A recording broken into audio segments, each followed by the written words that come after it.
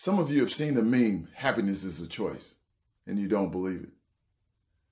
Because how can you be happy when you didn't choose to have a sickness that is eating away at your body? When you didn't choose to have your loved one pass away unexpectedly? Where you didn't choose to have your spouse cheat on you? Where you didn't choose to not have enough money and have to go into debt to live your life? You didn't make those choices. And those choices hurt you right now. So how can you be happy? That's why you don't believe happiness is a choice. But I want you to take a different look at that. And I want you to take a look at your life. I want you to go backwards.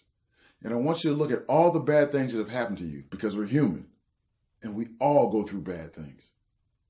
And think about the growth that you have today because of those bad things. You're better today because of those things that happened to you in the past.